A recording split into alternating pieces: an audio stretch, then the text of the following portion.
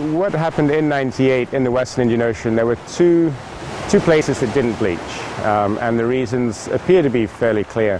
One was on the western side of Zanzibar Island, facing the mainland of Tanzania. There's a shallow shelf there, and it looks like deeper water from the outside has to push up onto this shelf. What that did was reduce the temperature of the water around those reefs so they didn't bleach as much as reefs on the outside, which face a higher temperature.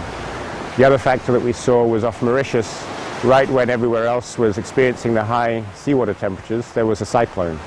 And the effect of shading by the cyclone, by the clouds for 2 or 3 weeks, and of mixing in the water column, appeared to reduce the effects that caused bleaching, and those reefs survived very well.